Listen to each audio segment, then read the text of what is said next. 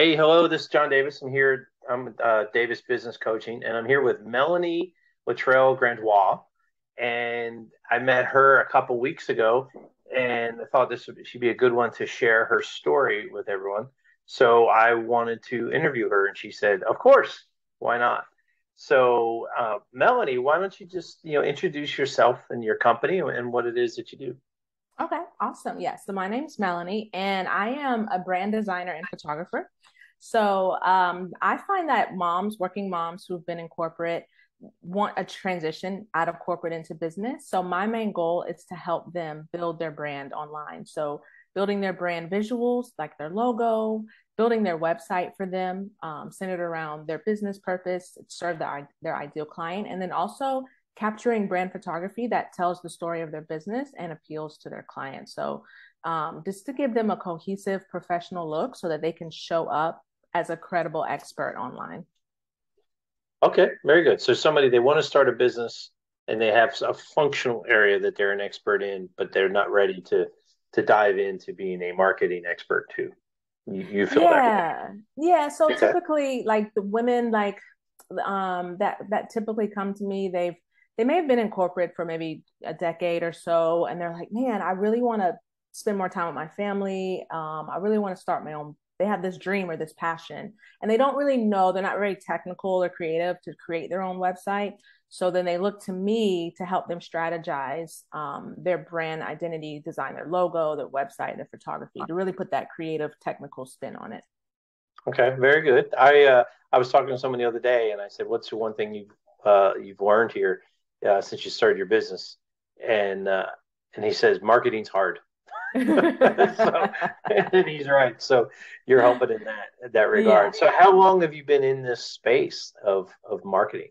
Of The marketing. Well, I brand mean, I brand development, brand brand creation. development. Yeah. So, I mean, I did a good bit of marketing and branding in corporate. So, I mean, it could date back 15 years in corporate plus the 3 years. So, about 19 years, but 3 years in business. So, 3 years of where I've been really focusing on developing brands, websites, and photography in my business. But before that, I was in corporate doing user experience, web design, marketing, communications, instructional design, like training curriculums and things like that. So I took a lot of my expertise from corporate and just took the pieces that I wanted to help with in my current business. The things you were best at and you enjoyed doing the most. Exactly. Yeah. Yeah. And which is what we should all be doing in life. We should all Yes. be, our work should be what we're really good at and we really enjoy doing and get rid of Exactly. all the other stuff. Yeah. But still keep it in the back of your brain because sometimes I find I do need to like that stuff in corporate. It does come back and I use it. It's still there. I may not Oh, be. absolutely. Yeah, so it's good to have that knowledge tucked away. My corporate experience has been invaluable in my Yeah. current career. It helps me so much, and it's interesting when I meet people who have never had that background because Yeah. you talk about a certain thing and you what are you talking about? A good friend of mine I worked with 20 years ago. He's got an owner of a large company. I mean, in many millions of dollars, and that owner doesn't believe in strategic planning. What? Really? I don't understand how you do that. But Yeah. that's a whole other thing. Anyway, so Interesting you how he mentioned this. survived. Yeah, exactly. Well, family business. Um, so you've mentioned several times that you talked about women. Hmm. So my next question is, who is your best customer? Okay. And so clearly, you're catering, you're targeting. That sounds bad. Targeting women doesn't sound good, but explain who your best customer is. Yeah, Yeah. I mean, I serve both men and women, right? When I look back at the trend of people who required my services, I noticed a common denominator. I noticed that a lot of them were moms. They were moms who were in corporate. They were moms who were tired of being in corporate, and they were moms who wanted to branch out, spend more time with their family, and have their own business. I mean, I've served both men and women. So my best customer is really that person. What I've found is someone um, who is kind of been doing their gift for a while. Like they may not have like a official business, but they've been using their gifts for a while, and now they're ready to really brand it and build it into a business and monetize it. They're that person that they're confident they're confident in that, they're confident in their gifts. Like they know what they love to do, and they're committed to it, right? They're committed Mm-hmm. to doing it. They're committed to the long-term vision of it. And they're ready to endure that long-term race. Because a branding investment, website investment is one of those things where like you could do like a quick little website, just to kind of trial and error. But when you start investing in like branding and a custom website, it's usually people that are like sure that this is the route that I'm ready to go. Like I said, I've done men, women. I've done my husband's. He's an inspirational speaker. But it's really that person. It's really a mindset. That ideal customer really has a particular mindset of they're ready to go, and they're confident in their gifts, and they know that they've gotten results for people. And maybe they currently have a website, but they're not showing up credible. So maybe the website is just like a template from GoDaddy or something, and it's not credible. It doesn't show everything they've done. So like I worked with one client, she's public relations, but she had like a template from GoDaddy. And if you looked at it, it had like a bunch of stock photos. You would never know that she did public relations for Oprah Winfrey. Like she Right. did, yeah, but there was no on her website. Her website looked like 1980. Mm-hmm. So my goal for her was we need to show your credibility. We need to show people that you get people results and put your best work out there.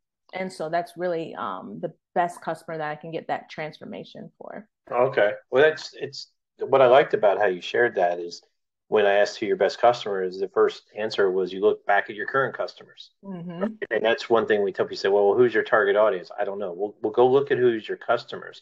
And we call them A, B, C, and D clients, right? Okay. And your client is somebody that keeps coming back to you. And why do they keep coming back to you? Because you're serving them very well for some Mm-hmm. reason, right? You connect with them Exactly. better. Um, they refer you more often. They pay on time. There's all sorts of criteria that could be your best customer. Um, so I like that you said that is you looked at who you've served, and it's great. You can, and the thing is when we niche down in something like that, it doesn't mean that we're not good in other areas. Exactly. As you've developed yourself as an expert in one area, people say, well, if she's an expert in this, then she's really good in everything else, right? Mm-hmm. Yeah.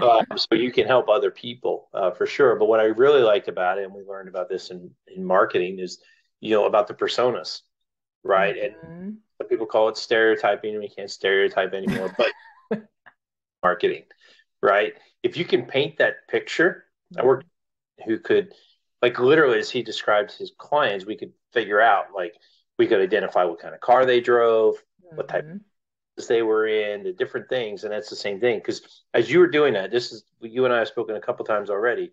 While you were describing somebody, I literally wrote down a name of somebody that I'm like, oh, she's got to talk to this person. Nice. That's so good. Yeah, The picture, and that's what exactly. when you target when you identify that customer, it helps you, but it also helps everybody in your circle know who to bring to you. Exactly. Yeah. Like I think that was really the transformational part in my business was really when I really understood, okay, who am I speaking to? Right. Because when you speak to everyone, you speak to no one. It's like, so I had to go back and look, well, who has paid me to do stuff in the past and who have I got results for in the past? And so once I really got that clear message of who I, felt like could use my help the most and that ideal persona, like you said, then things started to really, I started to get clarity. And I think that's really important for a lot of business owners is really understanding, especially if you're like service-based, one-on-one coach type thing, understanding that ideal persona is like key because then you know who to talk to, you know where to go, hang out, target, all that stuff. So Absolutely, absolutely. I knew you would get that with the marketing background for sure. Um, so, uh, so it's not an understatement to say the last couple of years have been a little weird. Um, mm-hmm. just everything, and it's not just the COVID, but it's the reaction to the COVID. What's happened to the supply chain? What's happened to the economy? Staffing, career changes. I was just talking to Yeah. somebody else about that.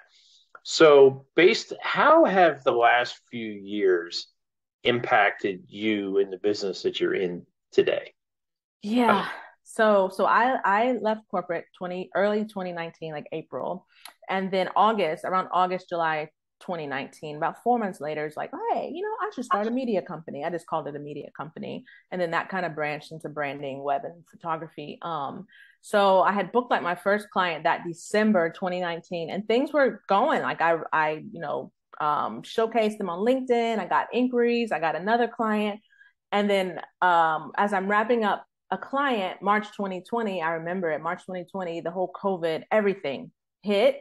And then it was just crickets from there. It was silent. It was silent. Like, I don't think I remember booking like a paid client. Like, I did some like pro bono work, but like paid client that whole rest of from March 2020 to the rest, I don't, yeah, no, it was so silent and so really Mm-hmm. discouraging. Because I'm seeing people online and they're like, this is my best year yet. Even though it's COVID, I've surpassed Right. all my revenues. And I'm like, what am I doing wrong? So it was really discouraging. And then things started to pick up that following year, 2021, like around spring. Um, Did you make any changes? Did you do anything different? did I make any changes? You know what? I during that time, I was very consistent with blogging. I was very consistent with showing up on social media. I even though I wasn't booking people, I still showed up for my business all the time. And I think that's really important to show up for your business. Whether it be through email marketing, whatever marketing you want. But I think that was really key. I was blogging, and educating people. Like, that was my thing, to educate people about their brand. So I, even though I wasn't booking paid clients, I was still showing up for my business. So I think those seeds that I sowed in that time, I was harvesting it like that following Right. year. That's what I really think. Yeah. Like, they weren't wasted. Well, that makes sense. I mean, there were more businesses started in 2020 and 2021 than any other year, Yeah. right? So I'm sure Yeah. it was a little dip, right? And then Yeah. pent up demand. People were ready to, you probably had 6 months of people ready to take a leap that didn't leap. Yeah. And then there's a whole bunch of us who said, "Ooh, we're all in. Let's go." Yeah. So, but I like that, being consistent in what you're doing and your Mm-hmm. marketing, and not giving in. Because there Exactly. are people who fell into a shell, right? And never Mm-hmm. get out. Yeah, yeah, So, it's easy to do. I mean, it's rough. It can be rough. right. Um, are there any things that you did or didn't do, any decisions you made that if it came up again, you would make those decisions differently?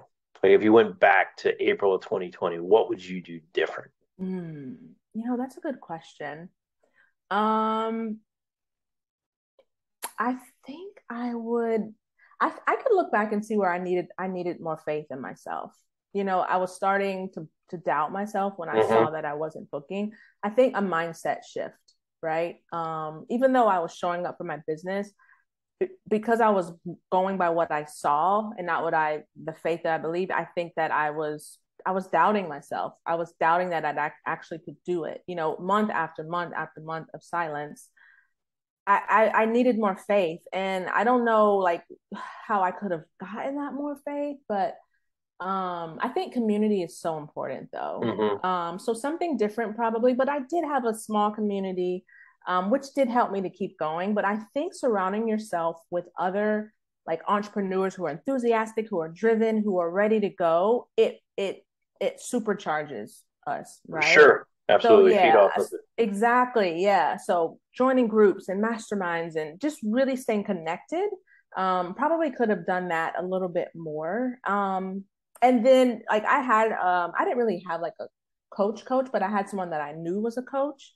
Um, Sometimes I could see like where I was stubborn, right? So like if the coach said this, I was like, oh, I don't think that's gonna work. I wouldn't do it.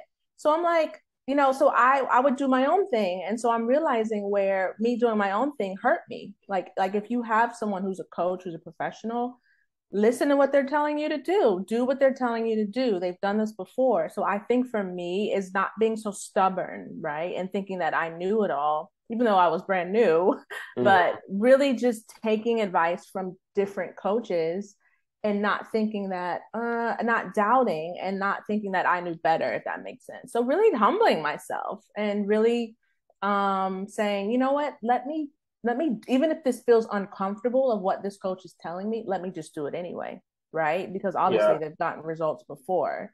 So I think a mindset shift, staying connected heavily in community, and really listening and doing what different coaches that I would see online or talk to, like doing it, even if it felt weird. Yeah, everything you said there made perfect sense, but it's interesting as I listen to it, and I kind of paraphrase it back, is part of it was staying true to yourself and being confident in yourself and Mm-hmm. that unwavering faith that you know that you're doing the right thing, Mm-hmm. combined with listen to other people. Other people are great, man.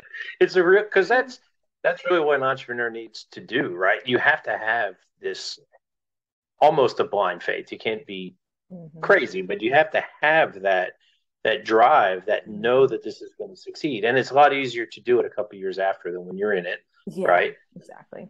But so that's one thing you learn as an entrepreneur that you I got this. I'm going to do this. This is going to Mm-hmm. happen. Yeah, it's tough Mm-hmm. right now. I got this. But the other thing that I've learned in the last few years that you touched on is that community piece. Mm-hmm. Right? Many people believe when they're making that leap to be an entrepreneur that they're now going to work all by themselves. Yeah. Now, in April of 2020, a lot of people were, Mm-hmm. but what I've learned is there's a huge community of entrepreneurs that supports one another, and there's a lot of like I almost feel like I have more friends and more peers now when I work on my own than when I worked in a company of 20,000 people. Nice. Yeah, absolutely. Oh, absolutely. Yeah. Corporate can be like you're surrounded by so many people, but you feel like alone. And so now as an entrepreneur, I have different masterminds and different people. And like I feel like it's growing. The community is definitely So growing. you could do it different. You believe in yourself more and work with others more.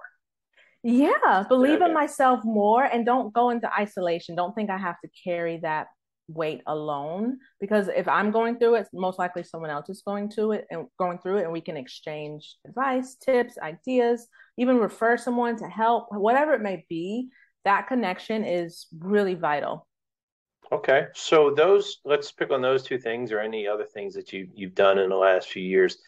Are there any changes you've made to your business that are going to be a permanent part of your business and your life as an entrepreneur going forward?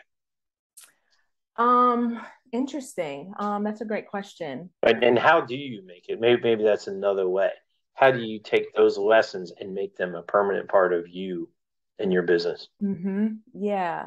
I mean, after I have been um a part of different like coaching groups and masterminds, I feel like I need to be in at least one mastermind, Right. a month, One right? community. Yeah, Mm-hmm. a good community. I definitely like local. Um, but oh yeah, so I'm currently in Gwinnett and hoping to build like a local community here in Gwinnett. But I do have some groups like, you know, remote.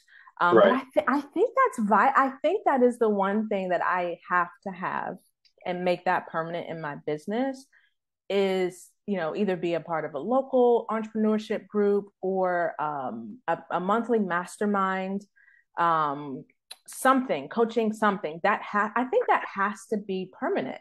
When you ask me that question, that has to be permanent because whether I'm starting off, whether I'm seasoned, whether I've been doing this for a while, whatever stage I'm moving through, I'm going to need new accountability, new Right. tips. I'm going to whatever level I'm going to need something at that level.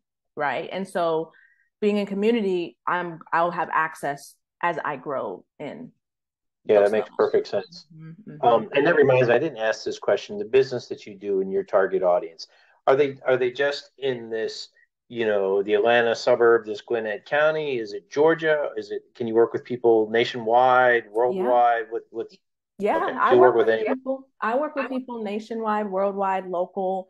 So if I'm working with someone remote, then I'll do their brand and web, and then I had a woman who's in California, and so I created her photography guide. So even though I didn't do the photography, I created a guide for the photographer. Like this is her brand, her colors, this is the story we're telling, and so she could just pass that on to her photographer, get the shots they need, and then I can implement it into the website.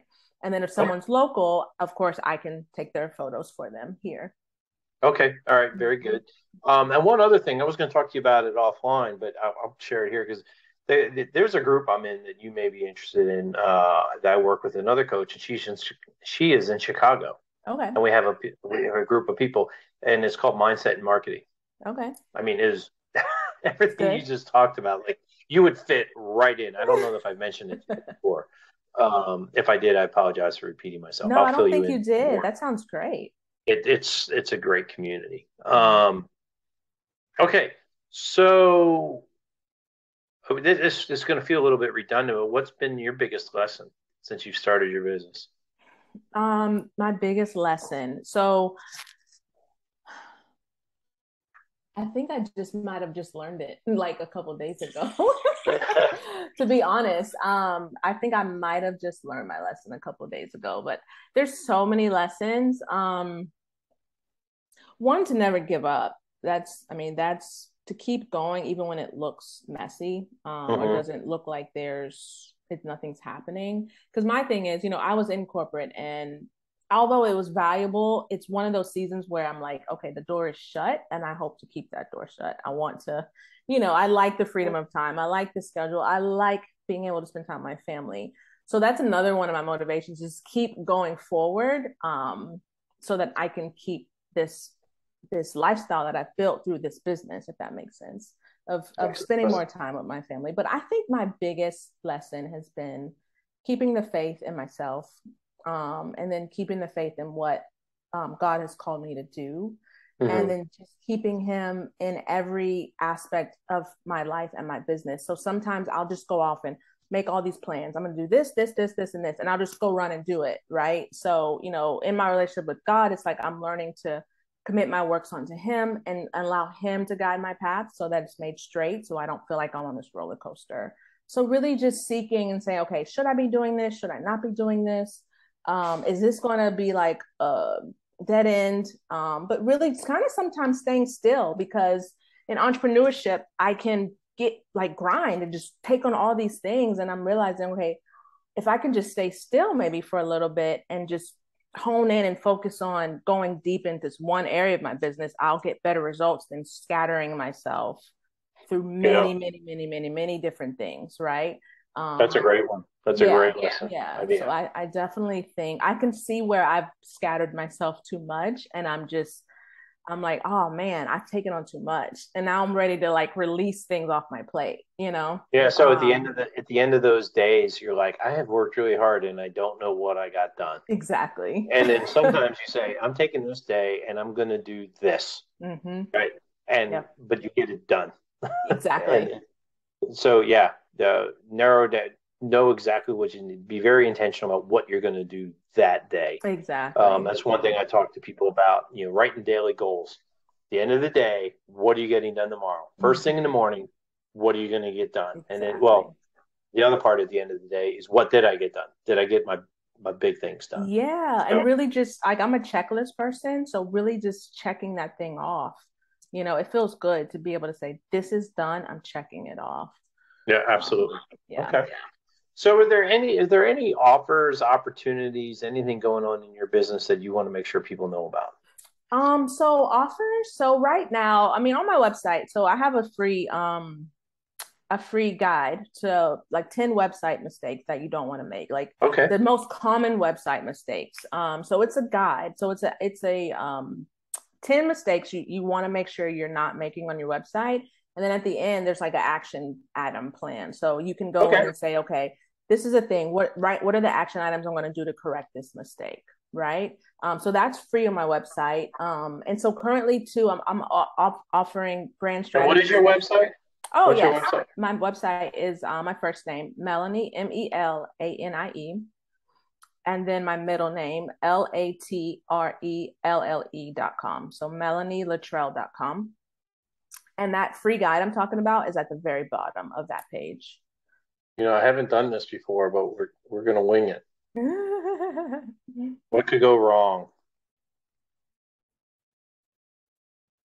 Are you seeing the page? I am. Yep. So at the very bottom. Yep. Okay, Yeah. So there's excellent. yeah, so and it's really helpful for people who are maybe just getting started, and they're like, "Hey, you know what?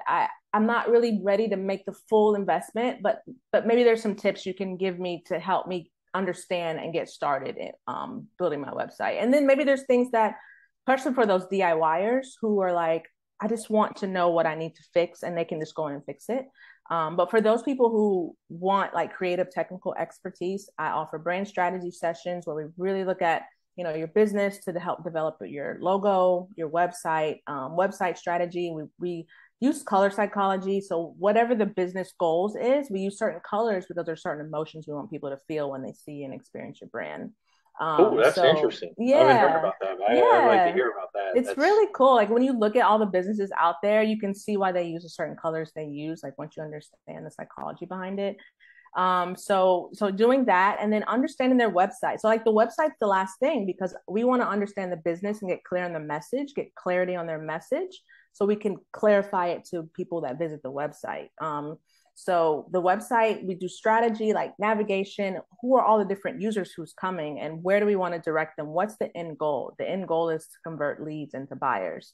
And how do we do that through the navigation on your website? And then, of course, the photography.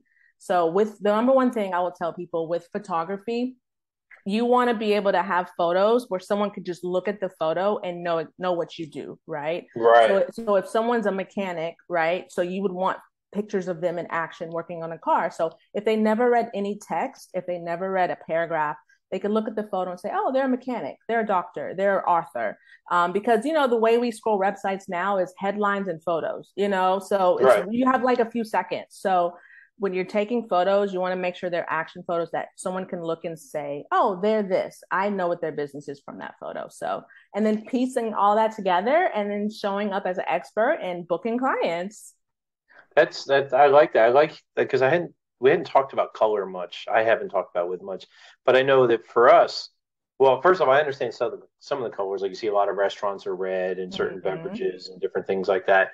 One things I was told going into my world is for selling, the recommendation was to often wear blue. For trust. Is that what that is? Yeah. So blue, you'll see a lot of banks use blue because Mm-hmm. it's a feeling of trust, peace, calmness. So it's that initial, like, like when you look at the sky, you just get like this, it just kind of calms you. So things like the financial industry and sales and corporate, they use blue because they want to establish that trust. Trust. Yeah. Yeah. I Yeah. never knew why, Yeah. but Yeah. okay, cool. So what's most inspiring for you right now as a business owner? Well, most inspiring is connecting with women. I really want to tell women's stories, like women who typically may not be in the spotlight. I want to spotlight them. I want to show what they're doing in the world for good, because a lot of people I work with, they use their gifts for good. I've worked with a memoirs mentor. She helps people write their stories to leave a legacy for their family. So, in spotlighting their journey and their story, and just really allowing others to see it's possible to be in purpose and use your gifts in a positive way. That's really inspiring, just to connect with different people and see what they're doing and spotlight them. Kind of just how you're spotlighting me today, and okay, telling other stories. okay, excellent. Well, thank you. You're welcome. Um, all right. So, I love doing this. That's part of why I do it. It brings it to life. You're talking about pictures. This is going to show in life what we do. Exactly. Um, Melanie, I want to thank you for your time. I'm looking forward to seeing how your company grows over time Thank because we're you. practically neighbors, Yeah. and we'll be sure to stay in touch as we build our businesses together. All Sound good? right. Yeah, that sounds All great. I right. appreciate your time, John. No, thank you, Melanie. All right.